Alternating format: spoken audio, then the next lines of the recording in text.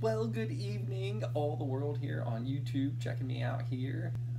This is Matt, and this is the personal side. So it's Friday evening, looks like about 8:25.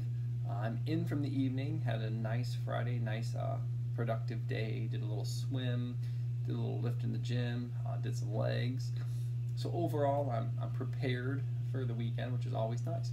So in this little video, I decided this is a personal thing that I would share with you my favorite animal.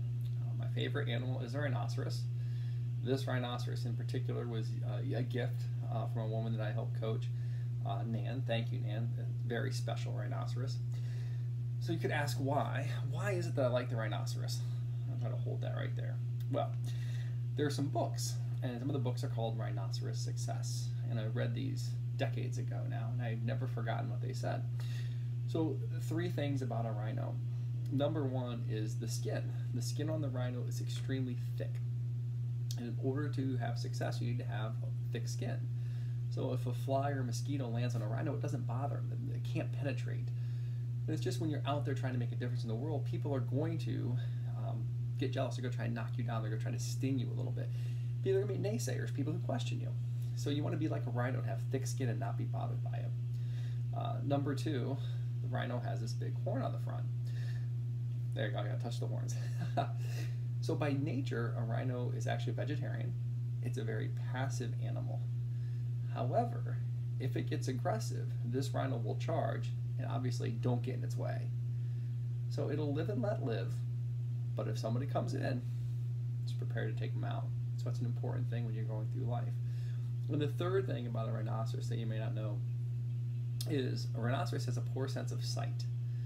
It can't see very well, but it has an incredible sense of smell. And they talk about that when it comes to success, that you may not always see the success in front of you, but you've just got to kind of smell it and know that it's there. So in my business life and coaching, who knew 9 years ago that I would still be coaching, I would still have a following, I would be growing the group, growing the business, and getting more and more success. I knew I had something, but there have been some good years and there have been some bad years. There's been some good quarters and some bad quarters. But just like the rhino, I just know that this is the thing that I should be doing, and that's nice. So if you come to the house, our baby actually having the room is in elephants and rhinos, and I have lots and lots and lots of rhinos. Rhino keychains, wooden rhinos, plastic rhinos, stuffed animal rhinos. They're all very cool. If you ever get a chance, I suggest looking up the books. There's Rhinoceros Success and Advanced Rhinocerology. So there's something about me. Hope you have a good weekend. I look forward to talking to you in the morning. 3 minutes, gang. Bye now.